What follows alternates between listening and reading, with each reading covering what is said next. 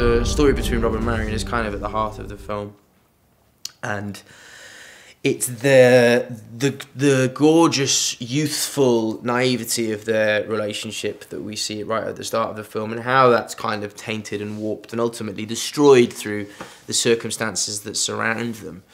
That is what really ignites Rob's passion and makes him become this hero.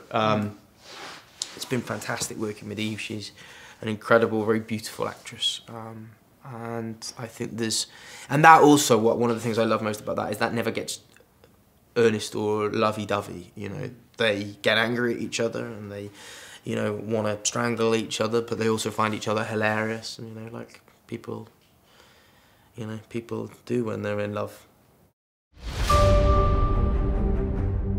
It's been amazing working with him, and he's been so uncompromising in pushing the modern colloquial feel of the film, which was always my big fear, because I didn't ever want to be doing a sort of forsooth my lord type of Robin Hood. One of the most interesting elements of the whole thing is the presence of steel everywhere and metalwork through the film. I think it's, you know, because obviously Robin Hood, the legend, was pre-Industrial Revolution, so that in itself, you know, the foundry element of the film, and, you know, all these raging fires and ash everywhere, that all of that is a very clear marker of the fact that we're doing something that's kind of different. This isn't, you know, wooden shacks in Sherwood. This is a different version of the story. He wants what feels right, looks cool, and, you know, you create your own cinematic language within the film. We don't betray our own version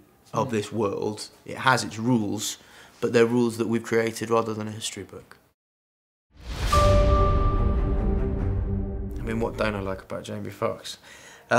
He's amazing to work with. He's such a huge presence and energy on set. He's been incredibly gracious and kind to me, and I love working with him. He's one of those actors who's, you know, I mean, he's an actor, but he's you know, he's an artist, really. He's a singer, a writer, a director. You know, he's very alive and in the moment, and open to what you do. So things shift when you're kind of sparring with him in a scene, depending on from moment to moment, and that's very, very exciting and makes for great watching.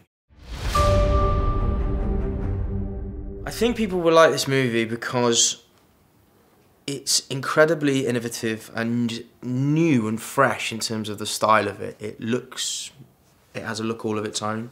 It has fantastic, big, exciting set pieces. I believe that this film treads the balance incredibly well of creating witty, funny, likeable characters with real emotional lives who are involved in mad horse chases, you know, death-defying leaps and crazy fights, all with a twinkle in the eye and some badass costumes. So, I mean, I don't know what more you want, frankly.